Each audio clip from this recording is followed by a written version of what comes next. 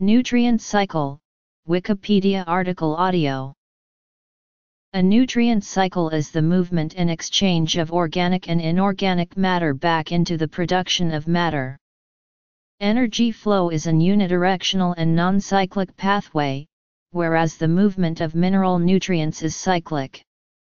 Mineral cycles include carbon cycle, sulfur cycle, nitrogen cycle, water cycle, phosphorus cycle, oxygen cycle, among others that continually recycle along with other mineral nutrients into productive ecological nutrition. Outline: complete and closed loop. Ecological recycling. Ecosystem engineers. History. Variations in terminology. Recycling in novel ecosystems. Technological recycling. The nutrient cycle is nature's recycling system. All forms of recycling have feedback loops that uses energy in the process of putting material resources back into use. Recycling in ecology is regulated to a large extent during the process of decomposition. Ecosystems employ biodiversity in the food webs that recycle natural materials, such as mineral nutrients, which includes water. Recycling in natural systems is one of the many ecosystem services that sustain and contribute to the well-being of human societies. There is much overlap between the terms for biogeochemical cycle and nutrient cycle. Most textbooks integrate the two and seem to treat them as synonymous terms. However, the terms often appear independently. Nutrient cycle is more often used in direct reference to the idea of an intrasystem cycle, where an ecosystem functions as a unit. From a practical point, it does not make sense to assess a terrestrial ecosystem by considering the full column of air above it as well as the great depths of earth below it. While an ecosystem often has no clear boundary, as a working model it is practical to consider the functional community where the bulk of matter and energy transfer occurs. Nutrient cycling occurs in ecosystems that participate in the larger biogeochemical cycles of the Earth through a system of inputs and outputs. 425. Ecosystems are capable of complete recycling. Complete recycling means that 100% of the waste material can be reconstituted indefinitely.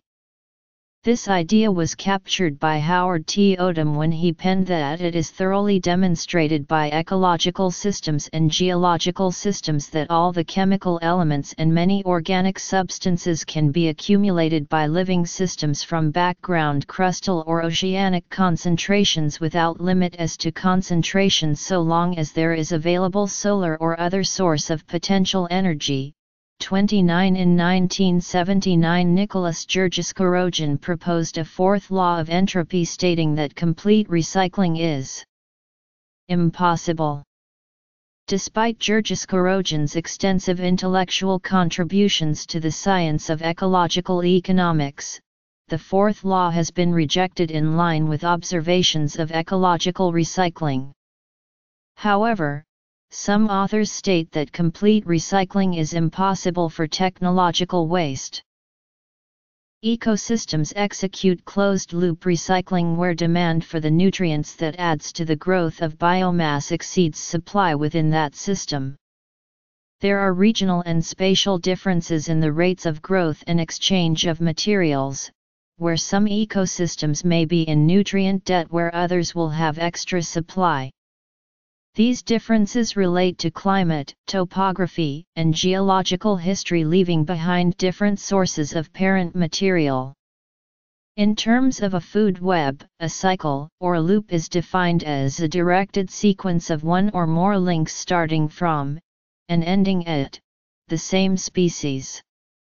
185 An example of this is the microbial food web in the ocean, where bacteria are exploited and controlled by protozoa, including heterotrophic microflagellates which are in turn exploited by ciliates. This grazing activity is accompanied by excretion of substances which are in turn used by the bacteria, so that the system more or less operates in a closed circuit. 6970. An example of ecological recycling occurs in the enzymatic digestion of cellulose. Cellulose, one of the most abundant organic compounds on Earth, is the major polysaccharide in plants where it is part of the cell walls. Cellulose-degrading enzymes participate in the natural, ecological recycling of plant material. Different ecosystems can vary in their recycling rates of litter, which creates a complex feedback on factors such as the competitive dominance of certain plant species. Different rates and patterns of ecological recycling leaves a legacy of environmental effects with implications for the future evolution of ecosystems.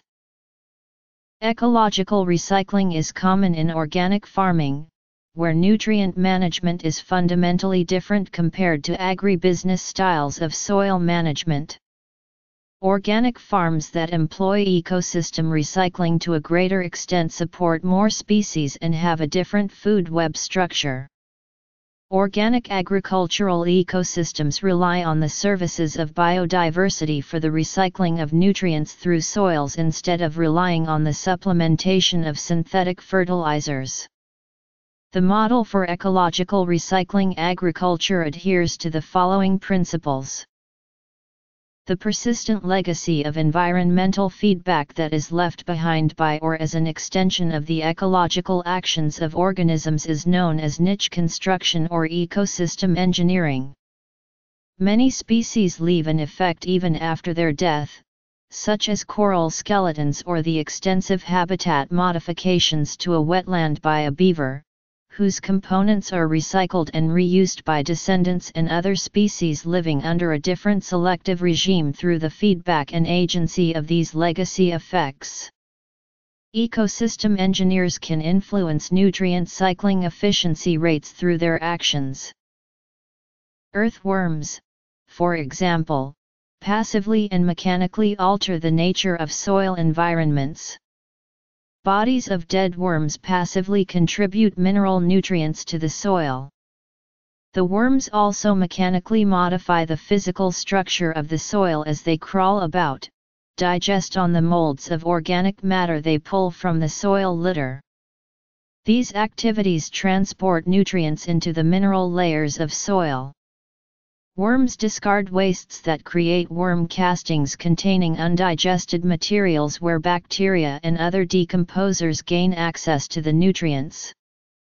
The earthworm is employed in this process and the production of the ecosystem depends on their capability to create feedback loops in the recycling process.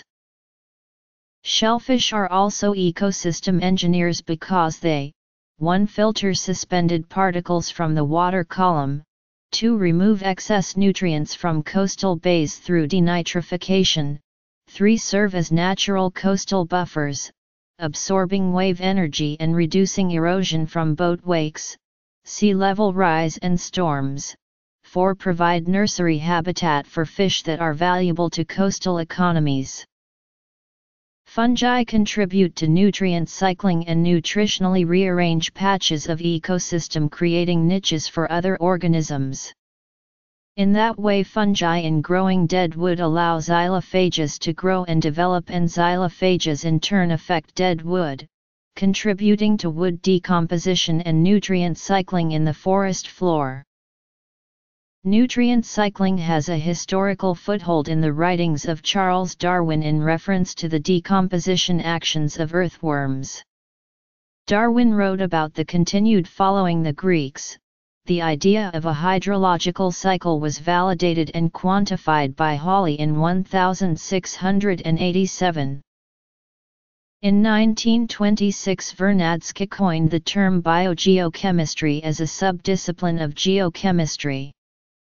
However, the term nutrient cycle predates biogeochemistry in a pamphlet on silviculture in 1899, these demands by no means pass over the fact that at places where sufficient quantities of humus are available and where, in case of continuous decomposition of litter, a stable, nutrient humus is present, considerable quantities of nutrients are also available from the biogenic nutrient cycle for the standing timber.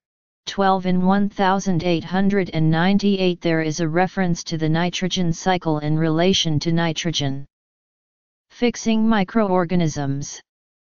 Other uses and variations on the terminology relating to the process of nutrient cycling appear throughout history. Water is also a nutrient.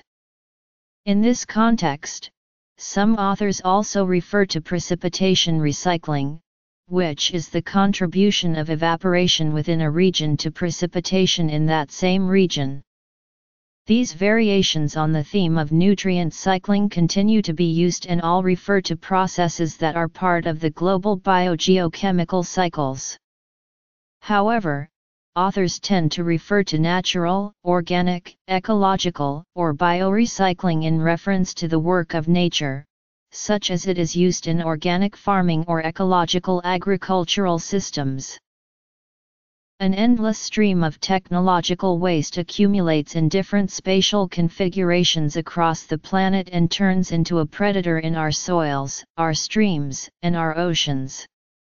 This idea was similarly expressed in 1954 by ecologist Paul Sears. We do not know whether to cherish the forest as a source of essential raw materials and other benefits or to remove it for the space it occupies. We expect a river to serve as both vein and artery, carrying away waste but bringing usable material in the same channel. Nature long ago discarded the nonsense of carrying poisonous wastes and nutrients in the same vessels. 960 ecologists use population ecology to model contaminants as competitors or predators. Rachel Carson was an ecological pioneer in this area as her book Silent Spring inspired research into biomagnification and brought to the world's attention the unseen pollutants moving into the food chains of the planet. In contrast to the planet's natural ecosystems, technology is not reducing its impact on planetary resources. Only 7% of total plastic waste is being recycled by industrial systems. The 93% that never makes it into the industrial recycling stream is presumably absorbed by natural recycling systems. In contrast, and over extensive lengths of time, ecosystems have maintained a consistent balance with production roughly equaling respiratory consumption rates. The balanced recycling efficiency of nature means that production of decaying waste material has exceeded rates of recyclable consumption into food chains equal to the global stocks of fossilized fuels that escaped the chain of decomposition. Microplastics and nanosilver materials flowing and cycling through ecosystems from pollution and discarded technology are among a growing list of emerging ecological concerns. For example, unique assemblages of marine microbes have been found to digest plastic accumulating in the world's oceans. Discarded technology is absorbed into soils and creates a new class of soils called technosoils.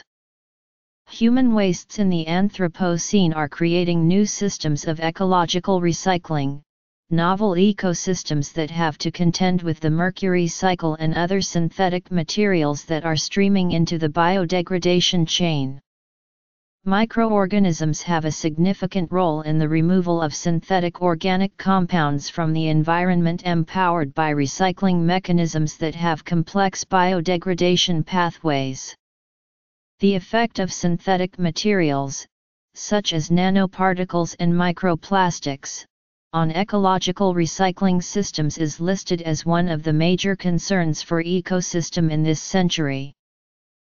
Recycling in human industrial systems differs from ecological recycling in scale, complexity, and organization. Industrial recycling systems do not focus on the employment of ecological food webs to recycle waste back into different kinds of marketable goods, but primarily employ people and technodiversity instead. Some researchers have questioned the premise behind these and other kinds of technological solutions under the banner of eco-efficiency are limited in their capability, harmful to ecological processes, and dangerous in their hyped capabilities. Many techno-ecosystems are competitive and parasitic toward natural ecosystems. Food web or biologically based recycling includes metabolic recycling and ecosystem recycling. 243. Protection of biodiversity, use of renewable energy, recycling of plant nutrients. The term mineral cycle appears early in a 1935 in reference to the importance of minerals in plant physiology. Ash is probably either built up into its permanent structure, or deposited in some way as waste in the cells, and so may not be free to re-enter the mineral cycle. 301. The term nutrient recycling appears in a 1964 paper on the food ecology of the wood stork. While the periodic drying up and reflooding of the marshes creates special survival problems for organisms in the community, the fluctuating water levels favor rapid nutrient recycling and subsequent high rates of primary and secondary production. 97. The term natural cycling appears in a 1968 paper on the transportation of leaf litter and its chemical elements for consideration in fisheries management. Fluvial transport of tree litter from drainage basins is a factor in natural cycling of chemical elements and in degradation of the land. 131. The term ecological recycling appears in a 1968 publication on future applications of ecology for the creation of different modules designed for living in extreme environments, such as space or undersea. For our basic requirement of recycling vital resources, the oceans provide much more frequent ecological recycling than the land area. Fish and other organic populations have higher growth rates. Vegetation has less capricious weather problems for sea harvesting. The term biorecycling appears in a 1976 paper on the recycling of organic carbon in oceans. Following the actualistic assumption, then, that biological activity is responsible for the source of dissolved organic material in the oceans, but is not important for its activities after death of the organisms and subsequent chemical changes which prevent its biorecycling, we can see no major difference in the behavior of dissolved organic matter between the prebiotic and postbiotic oceans. 414.